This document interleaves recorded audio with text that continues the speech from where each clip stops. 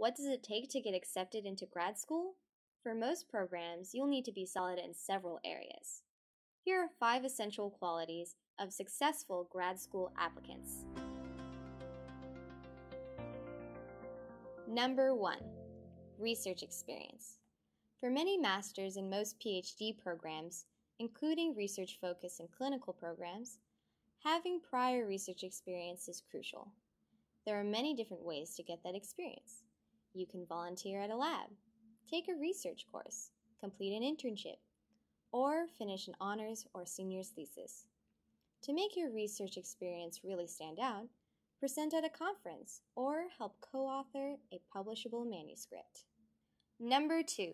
Strong GPA. Many grad programs have a minimum GPA requirement. That's what you need to be even considered.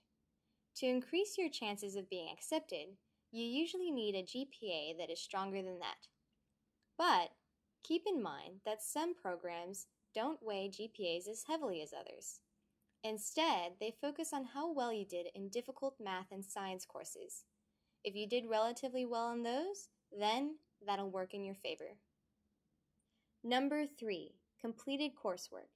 Many grad programs expect their students to come in with a good foundation in research methods, programming, statistics, or other topics.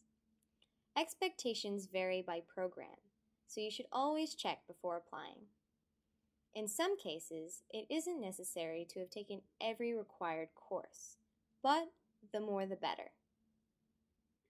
Number 4. Great recommendation letters. In order to make your application stand out, you need fantastic recommendation letters. That means letters from your professors, mentors, or supervisors that have gotten to know you really well and are able to write about your strengths in great detail. It's even better if they can discuss your research skills and your potential to succeed in grad school. Number 5. A well-written statement of purpose. Your application essay gives grad schools lots of information. This includes your research interest, how you've prepared for grad school, your future goals, your potential fit with the program, which faculty members you'll be interested in working with, and how well you write. The application essay is your chance to tell admissions committees about how great you are. So there you have it. If you want to go to grad school, prioritize these 5 qualities: research experience, strong GPA, completed coursework, great letters of recommendation, and a well-written statement of purpose. If you do well in all 5 of these, this will increase your chances for success. Good luck applying.